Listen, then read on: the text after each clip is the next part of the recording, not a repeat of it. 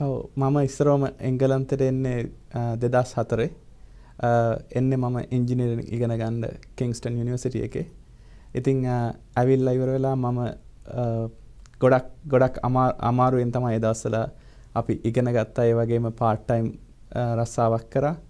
එතකොට එහෙම මගේ ඉංජිනේරින් ඩිග්‍රී එක ඉවර කරලා ඊට පස්සේ අපිට සබ්ජෙක්ට් එකක් තිබුණා business applications in engineering කියලා. ඉතින් ඒක තමයි මගේ favorite subject එක. ඉතින් ඒකින්ද ඒ subject එකකින්ද මට ගොඩක් වෙලාවට business ගැන ගොඩක් ඉගෙන ගන්න ආසාවක් ඇති වුණා.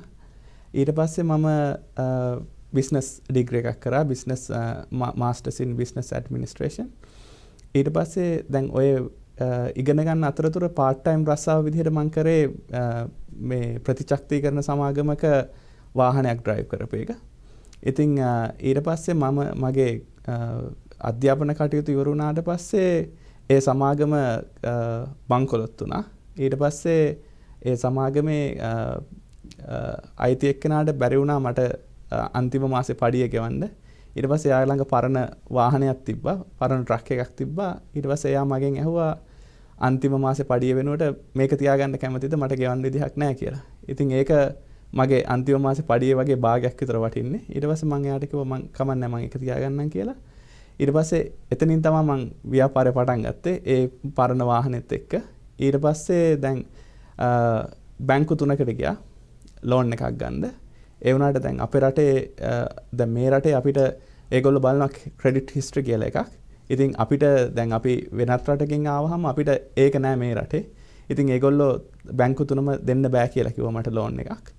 ඊට පස්සේ මම කරේ දැන් මට තියෙන අනිත් ඔප්ෂන් එක තමයි දැන් බිස්නස් එක පටන් අරගෙන ඊට පස්සේ උදේටයි රැටයි part time job දෙකක් හොයාගන්න එක බිස්නස් එකට අවශ්‍ය මුදල් හොයාගන්න. මොකද මුලදී අපිට බිස්නස් එකට දැන් මාකටිං වලට හරි මිනිස්සුන්ට ගෙවන්න හරි අපිට මුදල් අවශ්‍ය වෙනවා. ඉතින් ඒ මුදල් නැතුව ව්‍යාපාරයක් කරන්න අමාරුයි. කෑෂ් ෆ්ලෝ එක අනිවාර්යෙන් ඕනේ. ඉතින් ඒක ව්‍යාපාරයකදී මුලදී අපිට බලාපොරොත්තු වෙන්න බෑ. ඉතින් ඒක හින්දා මම කරේ උදේට පත්‍ර ඩිලිවරි කරන part time job එකක් හොයාගත්තා උදේ 5:00 ඉඳලා 7:00 වෙනකන්. ඊට පස්සේ ඒක ඉවර වෙලා ආවිල්ලා මම වැඩ කරනවා මගේ බිස්නස් එකේ. ඉතින් මම ගිහිල්ලා මමම ලීෆ්ලට් print කරලා ඊට පස්සේ ඒව ගෙනහිල්ලා ගෙවල් වලට බෙදලා එහෙම තමයි ඉස්සරවම පටන් ගත්තේ. ඊට පස්සේ හවසට ඉන්දියන් රෙස්ටෝරන්ට් එකක ටේක් අවේ ඩිලිවරි එකක් කරා. ඒක එතකොට හවස 6 ඉඳන් රෑ 12 වෙනකන් කරා. මේ විදිහට දවසට පැය 9 ගානේ දවස් 7ක් සතියට වැඩ කරා අවුරුද්දක්. ඒ වැඩ කරලා තමයි හොයාගත්තේ බිස්නස් එකට අවශ්‍ය මුදල්. ඊට පස්සේ අවුරුද්දක් යනකොට මට පුළුවන් වුණා තව වාහනයක් ගන්න, මිනිස්සු වැඩියෙන් වැඩට දාන්න. එහෙම අවුරුද්දෙන් අවුරුද්ද දැන් අපි ව්‍යාපාරයෙන් හම්බ වෙන මුදල් ව්‍යාපාරෙටම ගොඩක් වෙලාට ආපහු ඉන්වෙස්ට් කරලා එහෙම තමයි ව්‍යාපාරය ඉස්සරහට අරගෙන ආවේ. ඊට පස්සේ 2017 වෙනකොට අපේ ජංක් හන්ටර්ස් කියන අපි ඉස්සරවම පටන් ගත්තේ ලන්ඩන් ජංක් කියලා. මොකද අපි ලන්ඩන් විතරයි අපි ඉස්සරවම මේ අපේ සේවාව පවත්වාගෙන ගියේ.